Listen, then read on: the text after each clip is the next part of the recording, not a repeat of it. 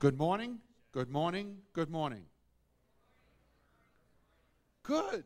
That's very good. The next 5 days, it's going to be like that, folks. We're going to have a great itinerary because it's really bing, bing, bing.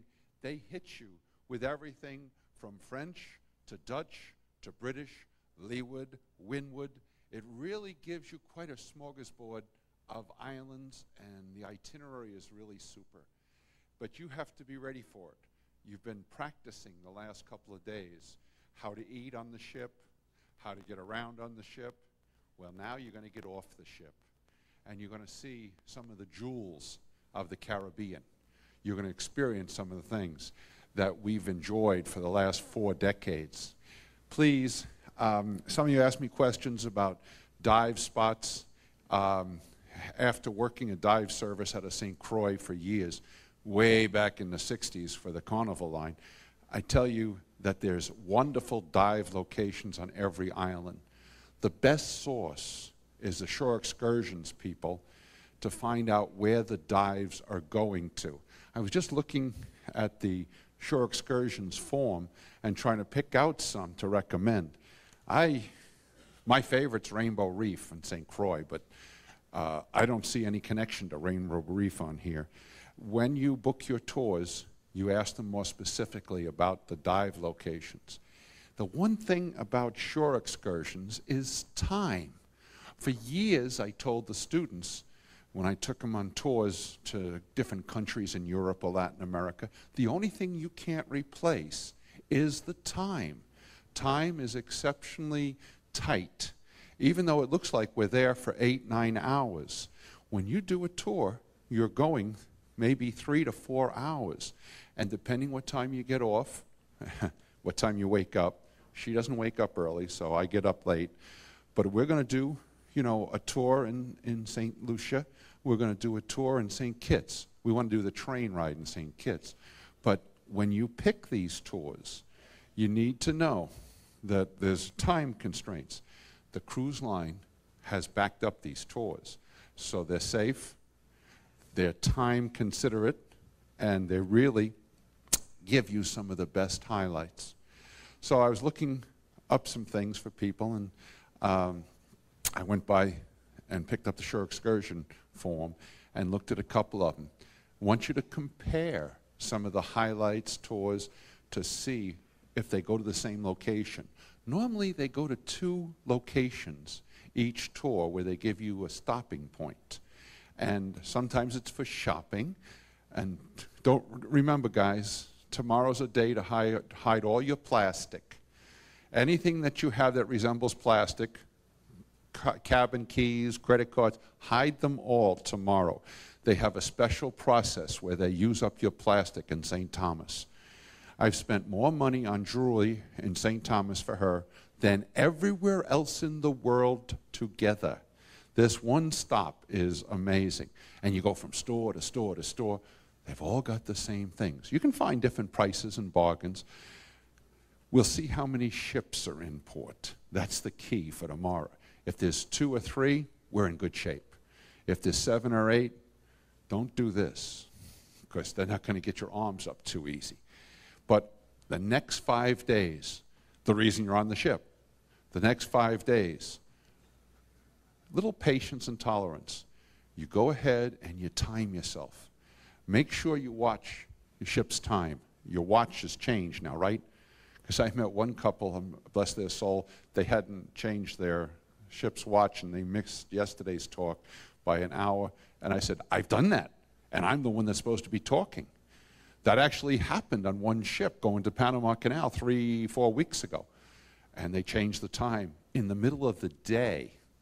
At nighttime, it's one thing. But when they do it in the middle of the day, and the captain comes on at 12 noon and says, good morning. No, it's good afternoon now. It's 1 o'clock, not 12 o'clock. And I just sitting there eating my breakfast, and all of a sudden I realize 2 o'clock I'm supposed to be in the theater, and I've got to run.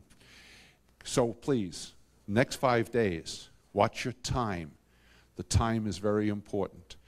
You're going to have a great itinerary. Today, a story about the world's second oldest profession. second oldest profession. Now, you guys already know what the first oldest profession is, so I ain't going to tell you that.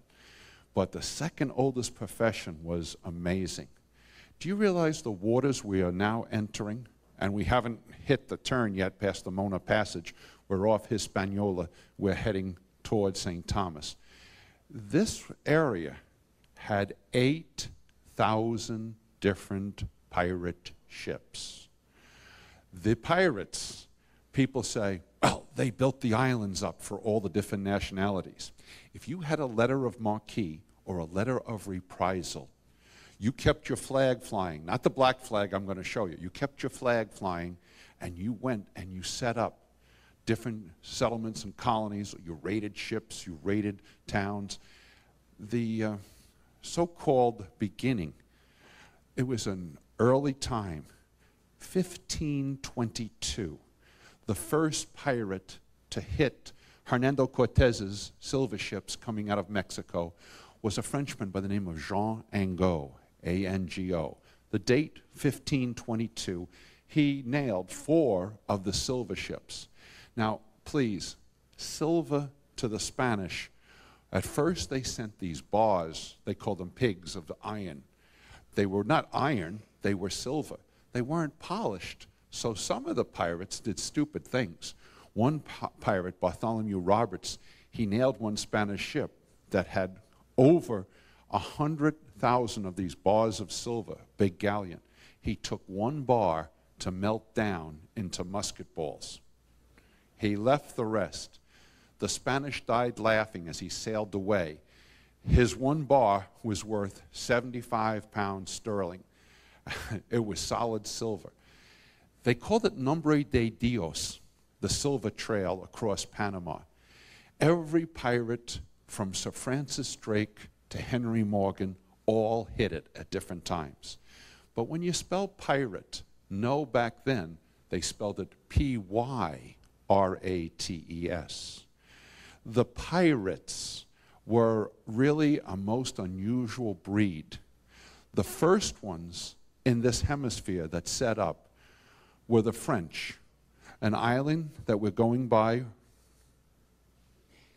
just about now, called Tortuga. It's off the northern coast of Hispaniola, or you call it Haiti today. That was where the French set up their first raiding camps. Now, I use the word camps because they didn't build the forts and stuff you're going to see on these different islands coming up. That would come 150 years later. The first pirates that stayed in this hemisphere were the French. They said, we object to the Treaty of Tordesillas. You know, in 1494, they divided the world with a demarcation line. Everything to the east was Portuguese, everything to the west was Spanish. Well, the Spanish, for 106 years, were not challenged. They had an empire. I told you about it a little bit yesterday. Oh, anyone that wasn't here yesterday, raise your hand. Was the food good? No. Hey, I'm glad you're here. The pirates, though, 189 years of the golden age of piracy. If you saw 2 ships passing right where we're at now, you fired on them. If they turned and ran, you chased them. If you caught them, you might find that they had 3 rather large mines that the Spanish would work with the arrowaks that I told you about yesterday. This particular highway is called the Road to Nombre de Dios. All across their folklore, they talked about Sans Luis Potosí in Upper Peru. You call it Bolivia today. They brought this silver, normally $11 million a year, for 264 consecutive years. Only 3 times did the pirates get all the silver away from them. They would bring it to the west coast of Panama, take it across the Isthmus of Panama to Cologne. And some of you that have been on the Panama Canal trips, you told me about Cologne. And I just spent the last 5 weeks doing the Cologne cruises. But the work of these Spaniards loaded these galleons. Spanish galleons were terrible ships. I don't care what kind of food they had. They were 4/5 above the waterline.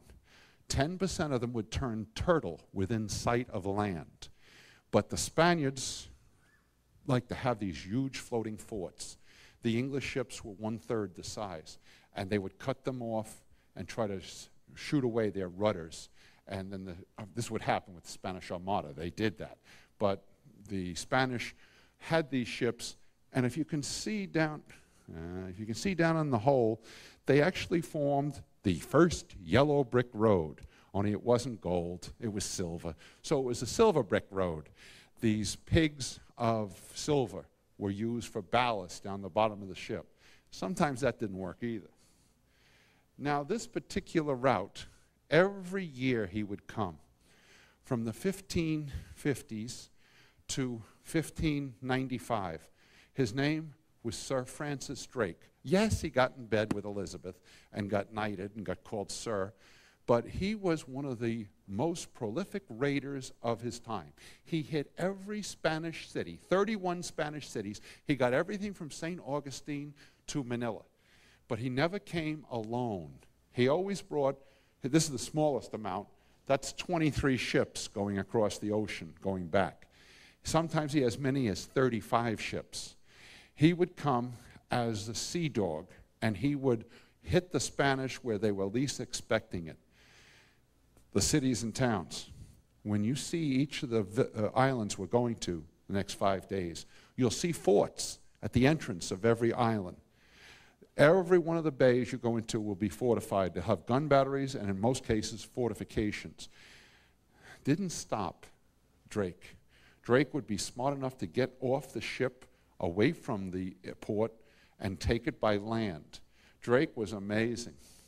He didn't look bad, ladies. That's Sir Francis Drake. His ship was the Golden Hind, H-I-N-D.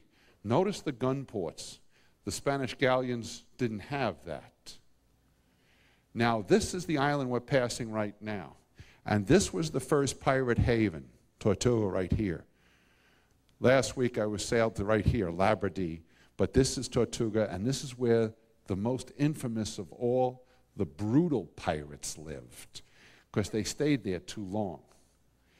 They were called buccaneers. Now, notice the garments they wear. They don't have Peter Blood's swashbuckling attitude or appearance. They wore mostly hides. They didn't have that pirate look. They were buccaneers, bucan.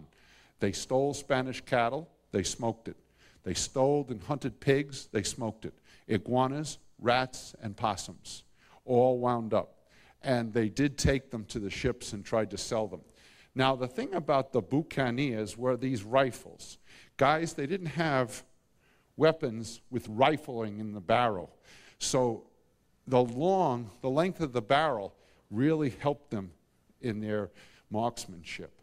They could knock an eyeball out of a squirrel 50 feet away in a tree. I don't believe that, but that's what's in the books. I would find that an incredible shot without having rifling in the barrel. The buccaneers got very brutal. What's that word from? I didn't have breakfast yet. No. His name was Ladonius, O-R-D-A-N-I-S. Of all the French buccaneers, he was the sickest one. Here he's got a prisoner tied up to a tree, and he's ripping the guy's heart out, and he's making one of the fellow prisoners eat the heart of the person. No, they didn't walk the plank. They didn't go do the stuff you see in the cartoons and all. They didn't do that stuff. It was an amazing life. The boredom made them sick in the head. It also made them kind of homosexual. They ran around looking for Indians, or they did dormitory handball. They really were strange until the governor of that island we're passing. She got that. That was 37 seconds later, but someone got that. The bit with the French, this guy, Ladonius, and the rest of them were savage animals that hunted in packs.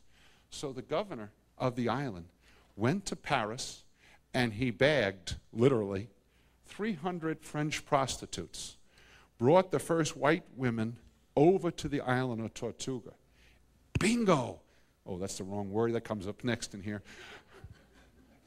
He wiped out the seriousness. They were sick, But once they got the women here, it settled down Ladonius and the other French pirates. His name was Bregnon. He was the first governor. He brought the prostitutes in. 300 prostitutes really turned piracy down a little bit. Now, the sloops that they sailed in. Here's a Spanish galleon. Notice the high part of the quarterdeck. There's 4 swivel guns up there. And usually there was 2 seamen, 1 master's mate, and 1 officer. 4 people on the deck. They would have, and you can't see them all there, but they're hidden underneath the sail. They would have at least 10 rifles. And as soon as these guys would poke their heads over a bit, if there was only 4, they would take shots at them. And if they could get them all, they would climb up on the quarterdeck and take over the ship. Now, this happened a lot of times. These buccaneers were able to take the ships, and they did, forget about atrocities, they trapped the crews underneath, locked them in, and then burned the ship. They used small boats